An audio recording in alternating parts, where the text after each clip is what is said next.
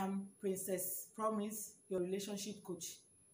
I am here to educate you, or rather to enlighten you, ladies and gentlemen, on so many reasons, wrong reasons why people get married.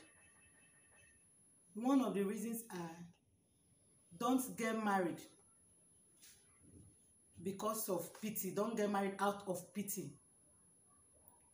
Getting married out of pity has brought so many people into a scenario where they never wished for themselves. It has brought them down emotionally and otherwise. It has made them to lose their self-confidence. Getting married out of pity can make you endure domestic violence. Out of pity, if I speak out, if I speak up, what will happen to this man? What will happen to this woman? If I speak up, he might die, she might die. That is a very wrong reason to get married. Getting married out of lust you feel for each other is another sad one. You are lusting after the person's endowment. As a woman, you are lusting after the guy's capability in bed. Time. There are times and seasons, just even as the Bible stated too, for everything. That endowment, that woman you saw today looking very beautiful, she has potential, she is endowed physically, she has big boobs, she has big butts, she's not going to remain like that tomorrow. So many things will change in the life of that woman. Age has so many things it takes out of our individual life. That man that is performing now, that is a bulldozer in bed, tomorrow he might not be like that. Have you thought of him getting afflicted? He can be diabetic in future. So many things can happen, and he will no longer be able to perform like the machine he used to. What will be the story? You start going out to cheat. You start doing things you never wished for you to do in your marriage.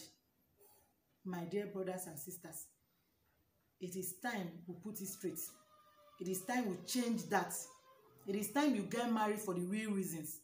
It is time you get married because you love the person. It is time you get married because you persevere in marriage. You have patience. It is time to get married and know that you are to build each other. It is time to get married and know that you are not getting married to a 100% perfect person. You are getting married to make the imperfections in each other perfect. You are getting married on the bedrock of Christ, making Christ the bedrock of your home. You are getting married to the true definition of marriage, which is supposed to be love, understanding. Get married to your spouse out of love. Get married to the right choice. Get married to the person you will persevere with, the person you have patience with, the person that you can both talk to each other and understand.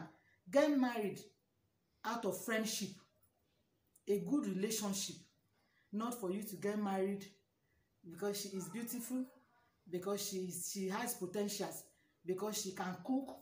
What if she falls sick tomorrow? What if she falls sick tomorrow and she cannot be able to enter the kitchen or prepare meals herself?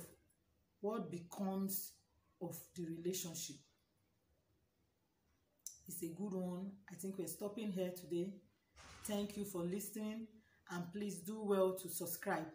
When you subscribe, click on the notification button to get you updated whenever there is a new video. Thanks for watching, and happy Independence Day. Love you.